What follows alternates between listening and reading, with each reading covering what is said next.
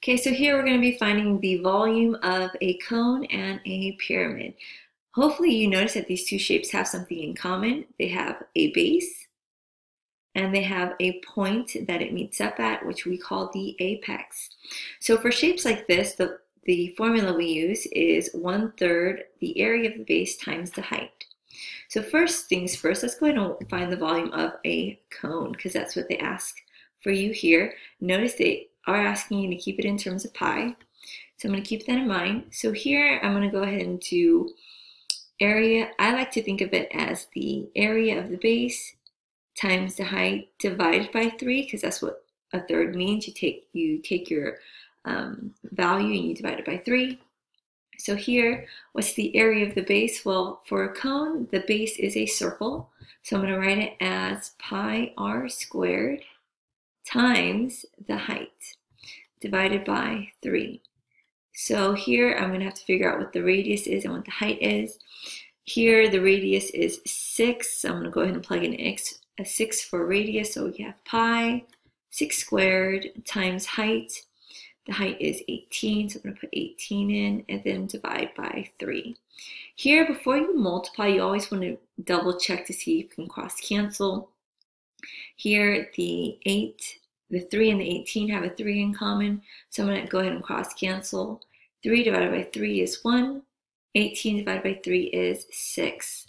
So this is going to leave me with pi times 6 for 6 squared times another 6, which is going to give me an answer of 216 pi.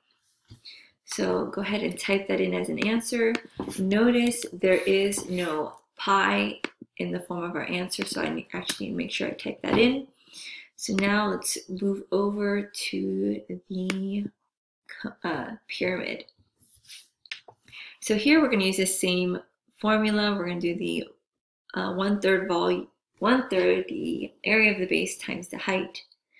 Except for this case, you're going to notice that the area of the base is not a circle. In this case, it's a square because they're the same length. So I'm going to go ahead and put volume equals area of the base times the height divided by 3. But we know in this case that the base is a square.